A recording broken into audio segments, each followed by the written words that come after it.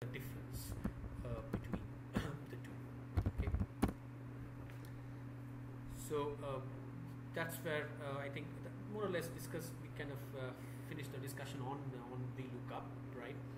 But before we sign off and before we complete the discussions on the lookup functions, let's quickly have a look at the HLookup. Okay, so this is this is the horizontal arrangement of data in rows. So here, as I told you, we need to use HLookup, right?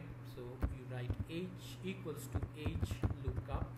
Okay, you get a lookup value, right? Let's say you want to search for 400, right? Now table array is this is the table array where you have your data, right? So in the HLookup, in the case of HLookup, Excel will, or VLOOKUP will start looking from the first row, right? First row or the topmost row. Same thing. In case of VLOOKUP, it was the first column, leftmost column. In the case of HLookup, it's the first row or the topmost row. So therefore, the row 3 here, 3 is row number 1. This is row number 2. This is row number 3. So if you need to find out the price, so your row index number is now 3. So this is the difference. Instead of in case of VLOOKUP, you had column index number, and in this case you have row index number, which is obviously quite easy to understand. And then if you go for exact match, you give a 0, right? So this is what you get. And I'll quickly also show you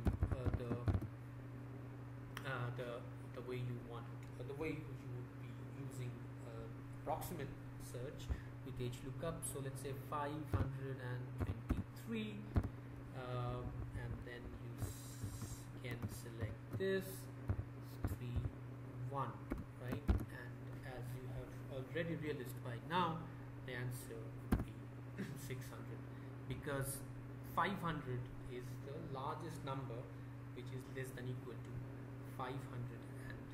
So this is what is HLookup.